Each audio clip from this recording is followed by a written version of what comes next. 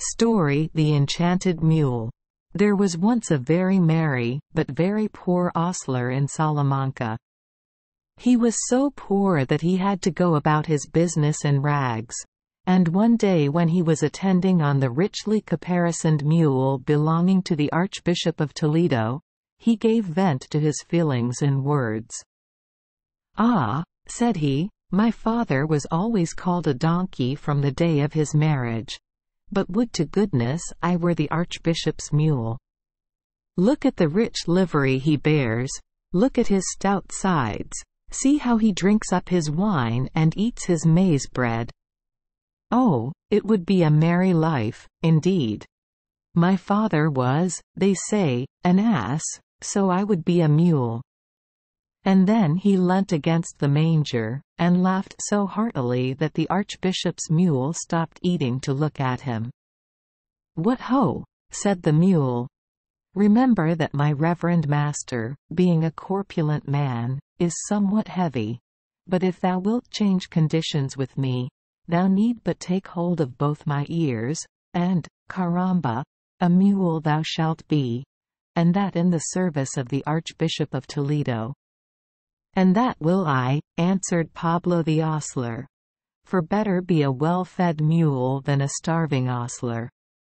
So saying, he seized the mule by the ears, and, looking at him in the face, he was immediately transformed. But, to his surprise, he saw that the quondam mule was changed into a monk. "How now?" cried he. "Wilt thou not bring me some more wine and maize bread, Sir Monk? Wilt thou not be my ostler?" But the monk turned away and left the stable, and Pablo then saw that he had made a mistake.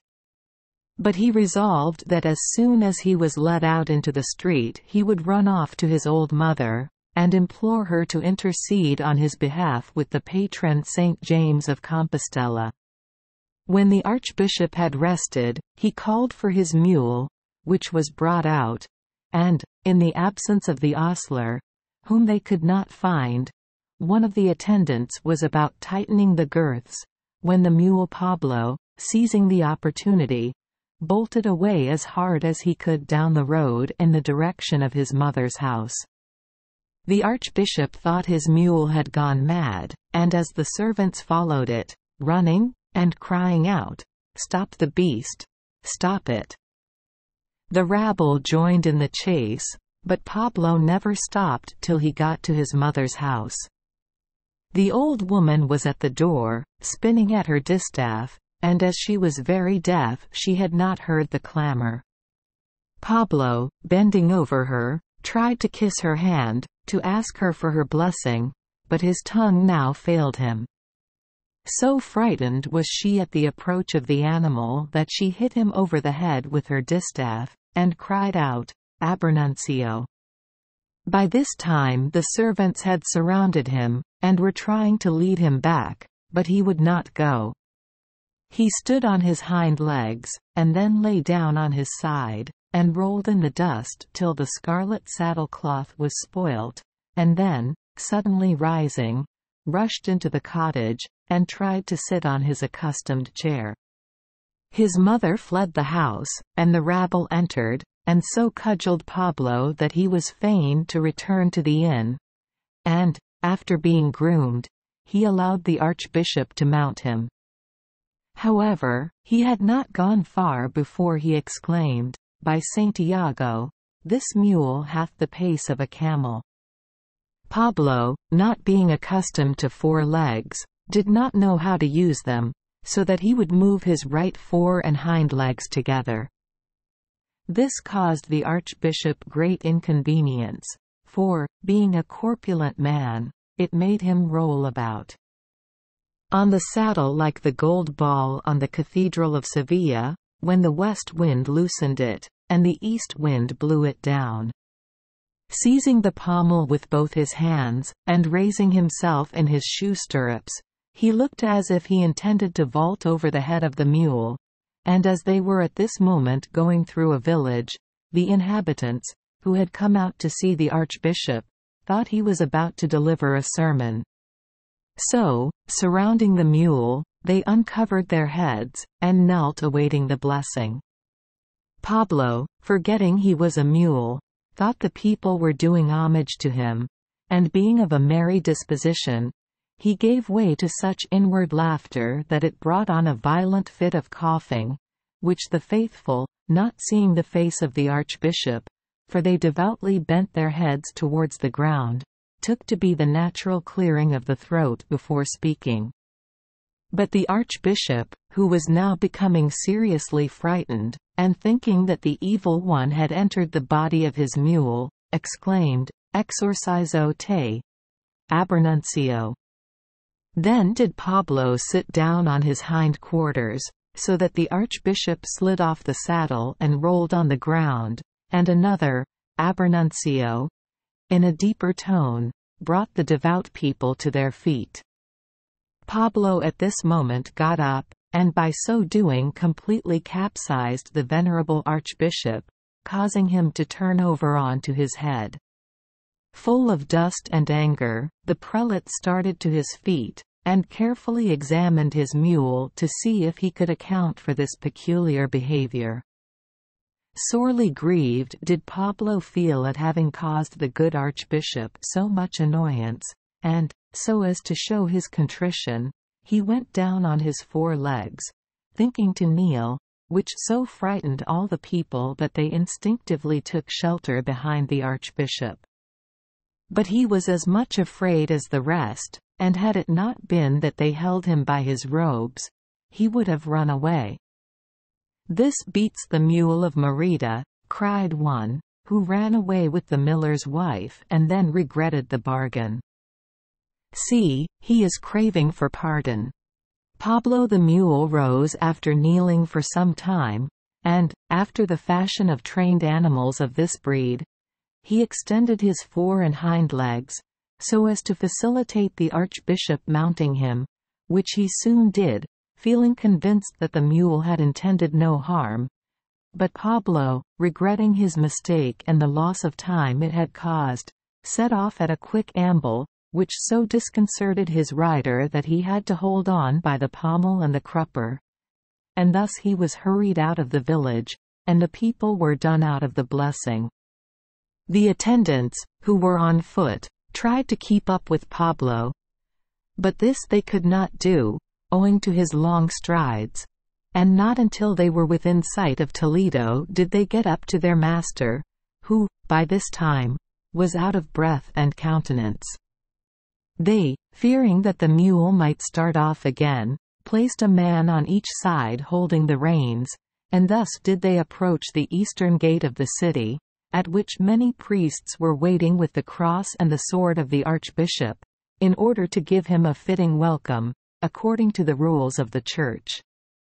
Pablo, seeing the large silver cross, the emblem of Christianity, slackened his pace, and when within a few yards of it, in obedience to what his mother had taught him as a child, dropped down on his knees, bending his head to the ground. But this he did so suddenly, that the archbishop fell off the saddle onto his neck. And, to break his fall, caught hold of his servants by their ears, nearly tearing them off, and causing them also to tumble. Thinking that the evil one had seized them, they struck out right and left, and nearly stunned their master with the blows and kicks. Pablo, hoping to retrieve his fortune, started to his legs with the archbishop clinging round his neck, and galloped after the 2 servants with his mouth open, so that, should he catch them, he might bite them. But they, surmising what he meant, sought refuge among the priests, and these in their turn made haste to get into a small chapel close by. "Our archbishop must have changed mules with Beelzebub," said a fat priest, for no earthly animal would thus treat a prince of the church.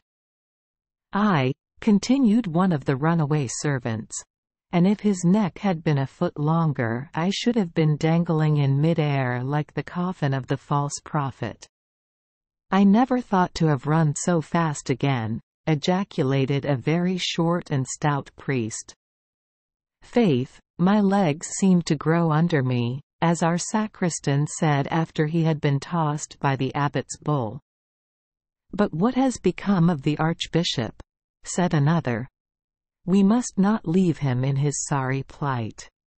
Saying this, he carefully opened the door of the chapel, and there they saw their prelate swooning on the pavement, and Pablo dashing full tilt among the crowd, trying to wreak his vengeance on as many as he could possibly get hold of. Having torn the leather breeches of some half-dozen sightseers, and knocked down and trampled on some score of men and women, he rushed out of the city by the same gate, and never stopped till he arrived at the inn where he had been ostler.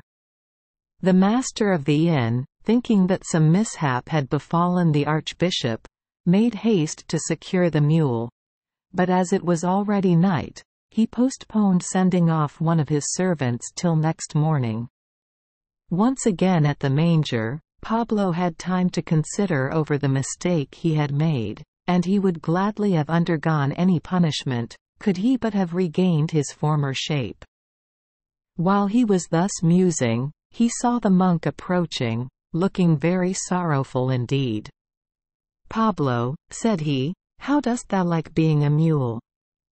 Now, Pablo was cunning, and, not wishing to let the monk know what had happened, he answered, "As for liking it, I enjoyed carrying the archbishop as much as he liked being carried.